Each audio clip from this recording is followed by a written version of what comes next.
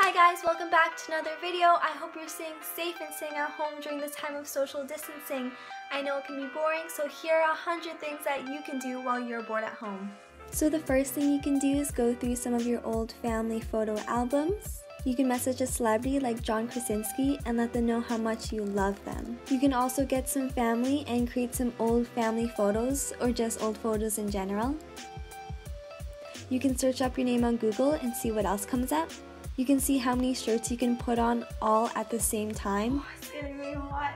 Because, you know, this is very helpful, especially for the cold seasons. You can play some card games. You can eat some more food if you aren't already eating more food. You can always practice getting into your hiding spots around the house, so next time you play hide and seek, you just dominate. You can organize your desktop and delete useless files to free up space on your computer. You can prepare some cute quarantine Zoom date outfits. And while you're at it, you might as well try on all the clothes in your closet and create some new outfits so you look fresh coming out of quarantine. You can also learn how to code and maybe even take some online courses on C or JavaScript. At the same time, if you're going to be typing, you should learn how to properly type instead of just using your pointer fingers all the time. You can make your dogs try on everything in their closet since you spend so much money on their clothes in the first place and they barely even actually wear it. You can think about your crush if you have one. You can bother your sibling because that's basically the purpose of their existence. You can write a letter to your future self and maybe even talk about your current experience in quarantine because that would be cool to read in the future. You can learn a new language.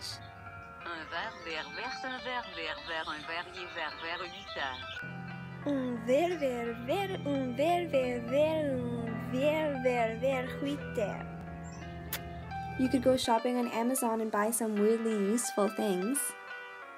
You can go for a run outside, just make sure you're 2 meters away from other people. You can pull an all-nighter, or at least try to. You can clean your very, very, very dirty mirror. And you can accidentally make a TikTok while you're cleaning your mirror. You can listen to some good music and jam out just like Lucky is in the back. You can take an online yoga class or follow a YouTube yoga class and do it by yourself or with your dog. You can make a to-do list of actual important chores you need to do around the house. You can learn how to play the guitar. You can find a good podcast so you have something to listen to while you're doing other chores. You can do tongue twisters. How much wood would a woodchuck chuck if a woodchuck could chuck wood? He would chuck wood as much as he could and chuck as much wood. How much wood would a woodchuck chuck if a woodchuck could chuck wood? He would chuck wood as much as he could and chuck as much wood. You can start a journal and start reflecting on what you did during the day or about any goals you want to achieve. You can call your friends. You can rearrange the furniture in your room or the furniture around your house. You can call your friend's horse. Hi, Sky. You're so cute. You can cook something that isn't just instant noodles. You can clean up your room and get everything off of the floor. You can spend time with your pets and pet your pets. You can go outside and just enjoy some nature. You can take the time to update and polish your resume. You can try out some new hairstyles to spice up your look. You can hold your own graduation ceremony. You can learn how to play chess. You can play an online game. You can grab a tripod or your sister to help you take some photos. You can go online shopping. You can take some random personality quizzes. I am a Hawaiian pizza. You can order takeout food and support your local businesses. You can learn how to control a puppet and make it talk. You can start a messenger game with your friend, and if you use Facebook Messenger, they even have Cooking Mama. You can learn a TikTok dance. Head twice. Punch. Punch. Snap. Snap. Whatever you call this. Body girl. You got to give me pokis. Point. Point. Shrug. You can learn to do a backflip, emphasis on the you part and not me. You can give yourself a massage by using a foam roller. You can take a nap, because yes, this is what taking a nap looks like. You can wash your hands while singing your ABCs or singing the happy birthday song. You can make a healthy smoothie with some fresh fruit or some frozen fruits. You can learn how to do a handstand, or I guess this is more of an elbow stand, but it's a start. If you're committed, you can dye your hair a different color or bleach it. You can count all the pennies you possibly have. You can print out your favorite photos of your friends and family. You can learn how to fold paper and make lots of origami cranes, like lots. You can make a photo wall in your room. You can delete all those whiteboard photos that you took during the semester but never actually looked at. You can start a scrapbook or add on to your old one. You can go through your email and clean it up and unsubscribe to websites you don't follow anymore. You can train your body to be more flexible and learn how to do the splits. You can take an IQ test online. You can learn how to juggle so you can impress all your friends and family when we can have parties again.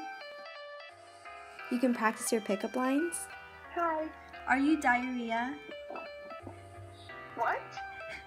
Because my love for you is like diarrhea because I can't hold it in. You can clear up your working space to get you more productive during the day. You can look up your ancestry through one of those websites. You can learn how to solve a Rubik's Cube since all you really need are the algorithms, which I clearly really haven't memorized. You can stay up to date with the news, like on Google News. You can pluck your eyebrows. You can teach your dog some new tricks or their old tricks. Lie down. You can try and have a technology-free day. If you have a Nintendo Switch, you could play Animal Crossing, or if you don't, you could just watch some videos on YouTube about it.